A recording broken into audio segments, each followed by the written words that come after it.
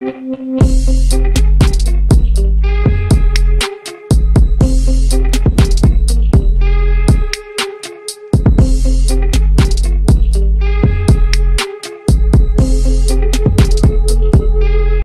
going on, everybody? It's your man Pac-Man coming at you guys with a new video regarding NBA 2K22. All the information has been given out to us. Whatever we were gonna get, we got it. I think now is just to wait until tomorrow at 9 p.m. Pacific time until we actually get to lay our hands on the game and actually get to see if everything 2K is promising or is showing us is actually gonna happen. With that being said, if you're new to my channel, as always, I'd appreciate if you dropped a like or dropped a sub. This year, I'm going crazy, non-stop streams, uploads. I'll be on Twitch, I'll be on YouTube, I'll be everywhere. With that being said, right here is the link to all of my social media platforms and everything. Hopefully you join the Pac fam and, get right with us this year.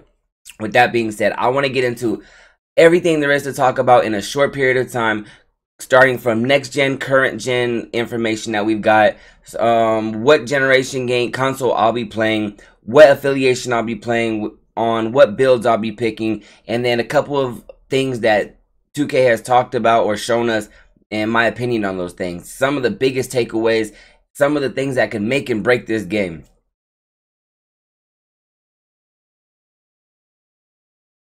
So the biggest thing about the next gen, current gen conversation is, what are people going to be playing?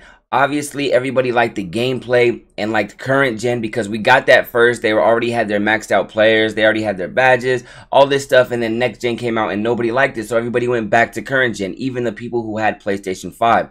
This year, I'm thinking it's going to be a little bit different. Actually, I think it's going to be a lot different. We're getting the release the exact same day. And according to 2K, as you see here, the games are supposed to be gameplay wise, they're supposed to be identical. The two games are supposed to play exactly the same, which could be good and could be bad. A lot of people are upset about that because it's like, I have a PlayStation 5. Why am I playing a game that I can play on PlayStation current gen? And I understand that. But at the same time, if you don't like PlayStation 5, it won't be too hard transitioning into 4. And I also believe that the gameplay being the same is the main reason that you should play on PlayStation 5 if you have a PlayStation 5. It doesn't make sense to play on current gen because you're on a ship. The ship, in my opinion, it looks cool if you have a PlayStation 4, but there's no way I'm playing on that ship if I own a PlayStation 5. So that just doesn't make sense to me if the gameplay is going to be exactly the same, because that's really the only benefit that I could see there being if it was different would be the gameplay is better. Because other than that, I don't see any benefits that the ship is really offering. Now, with that being said, I'm going to get into some of the changes that they made on next gen. One being that exact topic, the gameplay. They made the city smaller. Supposedly, they fixed the transportation subway stations to where we can get from park to park without having to run or bike or all that stuff. We don't have to do those things.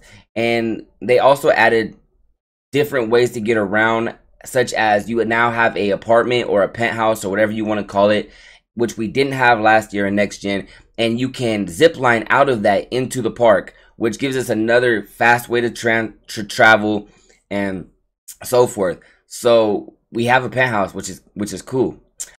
So as I said before, the city did get smaller. As you can see in this picture here, they tightened it up a little bit. They moved some of the buildings out of the ways as being obstacles from getting around and so forth.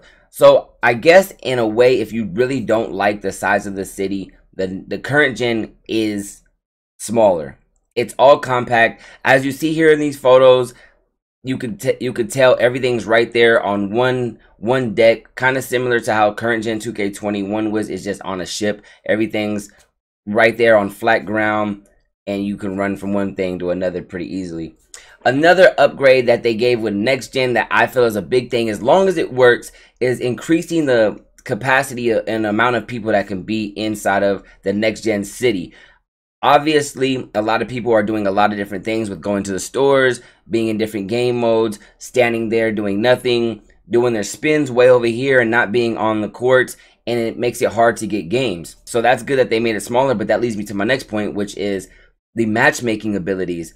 whether you want to play 1v1 and you don't have a squad, which I know for me, in my personal opinion, it has been an issue. Maybe I'm starting streaming and none of my friends are on, so I could hop in the 1v1.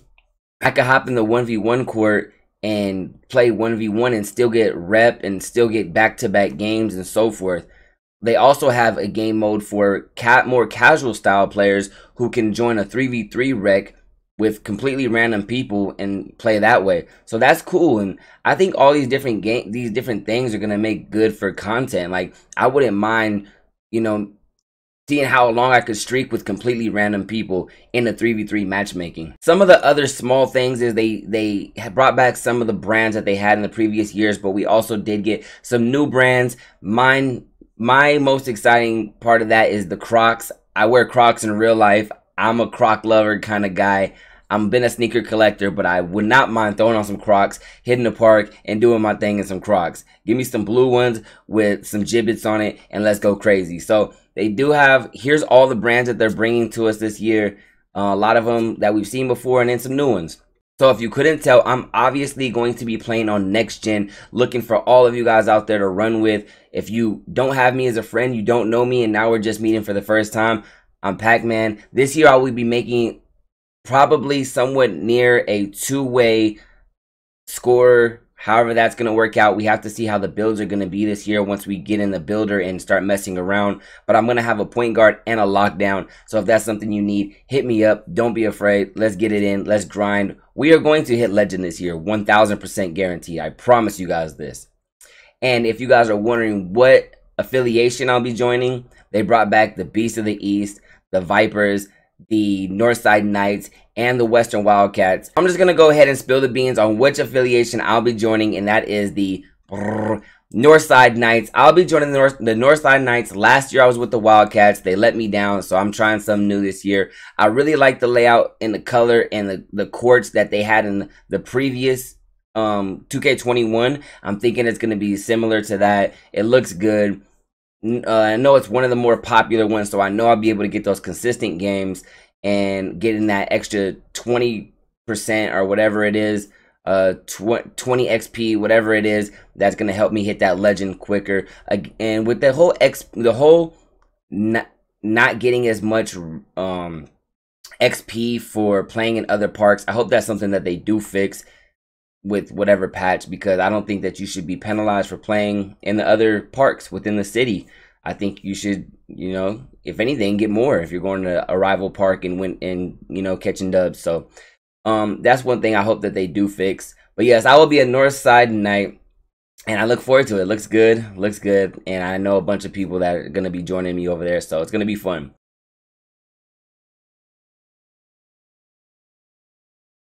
And then they add a bunch of small features. You know, they have roller skates now. They have the bike races, which is crazy because if you get race of the week or something like that, they're going to give one person a race of the week, 1 million VC. As you see, it says here, they're going to give one person 1 million VC for race of the week. However that's going to work. There's more information. We're going to learn all of this as we go. Hopefully everybody is going to enjoy this game, whether you're on current or next gen. If you have to be on current looks perfectly fine. Current looks like a good game. It looks like current gen people are going to have a lot of fun on that. But if you're on next gen, I hope you at least try NBA 2K22 on your next gen console. It just makes sense. Again, the gameplay is the same. If you need to transition over to current gen, you can do that with no problem, according to NBA 2K.